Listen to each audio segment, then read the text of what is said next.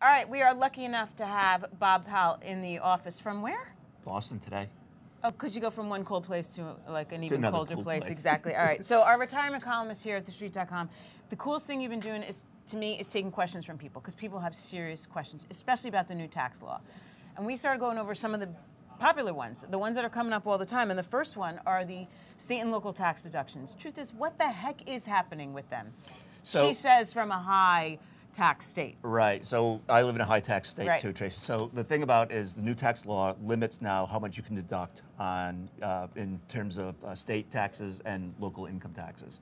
So in the past, it was unlimited, right? You could deduct if you were itemizing your deductions, you could take as much in state taxes, Right. property taxes, Although as your total itemized were sometimes limited depending how much money you made at the end of the day, right? Just to caveat that. correct, Right. right. So, but now under the new tax law, there's a cap of $10,000. So if you are itemizing and you're above the standard deduction, Right. you'll be capped at 24,000 which is now. 24,000. So in effect, you may not itemize anymore. Right. But if you do itemize, you're going to be capped at $10,000. Now the questions that I've been getting from readers is they own a lot of properties. In some cases, they own a second vacation home. In other cases, they own investment property, and they want to know: is it per house, per state? Or does it matter if it's investment versus personal? And the answer is it's capped at $10,000 for all personal property for your second vacation home. Regardless of where the homes are. Correct.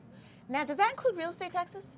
It does. It does, right? So Yep. state, local real estate cap at 10? Correct. So the good news is if your second home is actually a investment property that you rent out and that you only stay in maybe say 2 weeks of the year, you obviously, that's a business expense, so that those the property taxes will be used as a business expense. Or you were saying earlier, create it as a business property. So that's, and I would say consult your CPA or For sure. tax accountant, but if you think that you want to sort of avoid this $10,000 cap, see if you can convert your second home into a vacation property. I mean, it sounds like not a lot of, it sounds like a lot of money to some, but for people in states like ours, Massachusetts, New York, New Jersey, Connecticut, 10 grand is nothing. Is nothing. It's sad. It's absolutely nothing, right. All right, I don't know what they were thinking down there. Okay, but so to ease people's minds, some things did not change. Right. Right, so there's a bunch of things that are status quo. Correct. So people want to know, will their Social Security be taxed? If they're receiving Social Security, they want to know if it will be taxed. Question. Right, and there's no change to that. So whatever you were paying in the past, you'll pay in the future. Those rates stay the same. RMDs, people who might be 70 and a half and older, taking required minimum distributions from their IRAs, no change there. No change right now for the time being in terms of if you were able to deduct your medical expenses. For this year, it stays at 7.5%, but in 2019, it goes up to 10%. So it has to be greater than 10% of your adjusted gross income. By 20... By 2019. Medical's so hard to begin with, right? Because it's 7.5% of your AGI, Correct. Which is hard. It's really hard to get there. But if you had a catastrophe of some sort, right? God forbid.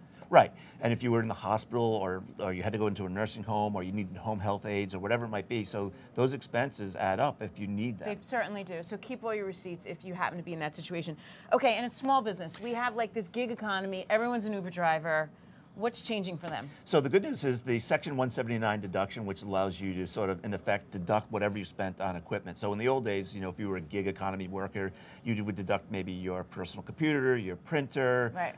All that stuff. Now, if you want to buy a car, maybe, talk to your accountant, always, right? Because they increased the limit, like, dramatically. Right, so now the limit goes from $500,000 to $5 million, and so in effect, you can almost deduct whatever you buy. It's great. They've almost made it unlimited, which Right. is really cool, because at one point it was capped at a couple thousand. Correct. And you were like rushing under the gun to get your laptop in. Right. So the good news is, and now that we are in a gig economy, yeah. people now will have the ability to sort of buy the things that they need to expand their business. And to get deductions for it. That's awesome. Correct. You're pretty awesome. Everybody's got to stay tuned for Bob's Retirement Center, which is coming up down the pike. Soon, April. And watch out for all his columns. Thank you, Tracy. Thanks, Bob.